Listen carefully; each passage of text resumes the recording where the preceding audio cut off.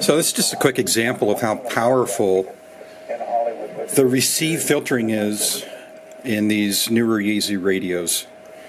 And in this example, we've got a digital mode in the background that's interfering with an SSB conversation. One thing that interested me is how people would talk about it. They say, oh, I just found this restaurant, blah, blah, blah, you know, it's a nice place and so on. I'm thinking, okay, the place I came from in Montana, you know where all the restaurants are over. So what I'm going to do is I'm going to change the width of the signal.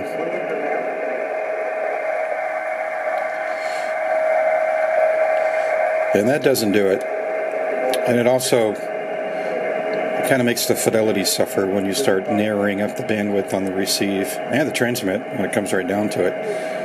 So now let's try the notch function. And that's really what I want to show here is how powerful notch is. I'm going to turn that on.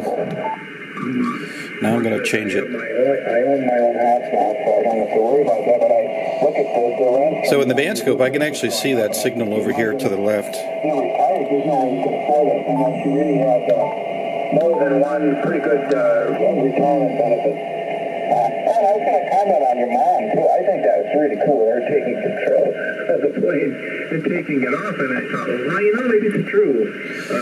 And I can just put that notch right over that narrow bandwidth signal and basically just wipe it out. You mentioned you were born in 49. And most of the newer Yaesu radios have this feature. My FT891 has it. This radio has it.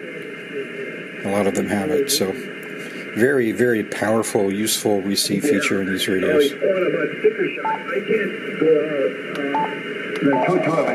can't go out and eat at a restaurant for under almost $50 if I buy what I want. And I often... So that's an example of the notch filter in a Yaesu radio.